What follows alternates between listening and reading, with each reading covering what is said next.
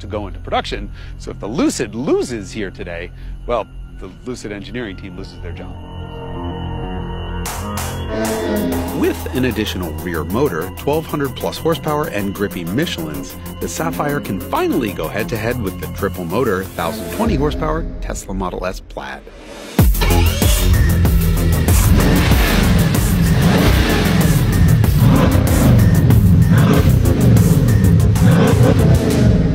They both get to race the speed and horsepower champion. And look, nothing comes close to a Bugatti. Not in price, not in engineering, and certainly not in opulence. This is a Chiron Pur Sport, which means it has a fixed wing.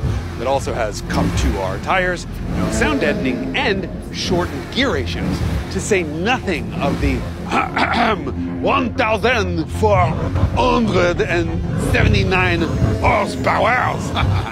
So now we race. Oh,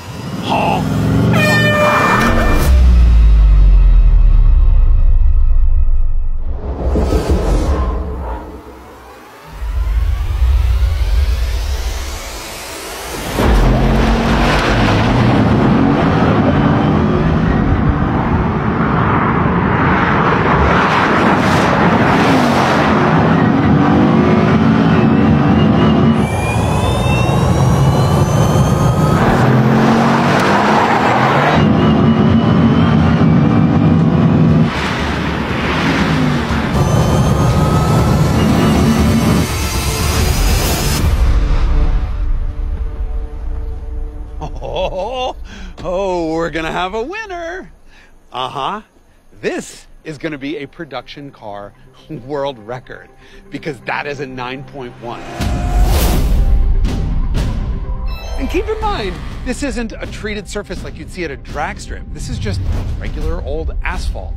The last time we raced a Lucid versus a Tesla, the Lucid was 8 car lengths behind.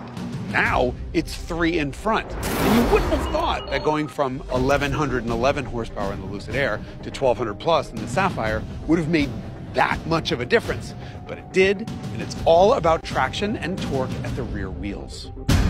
At these levels of acceleration, so much weight is shifted rearward that the front wheels aren't really contributing that much.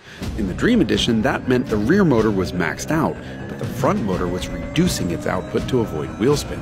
Adding a second motor to the rear means the Sapphire now has enough power at the back that it can take full advantage of all of the traction it has at the rear, meaning it's maxing out all 4 tires.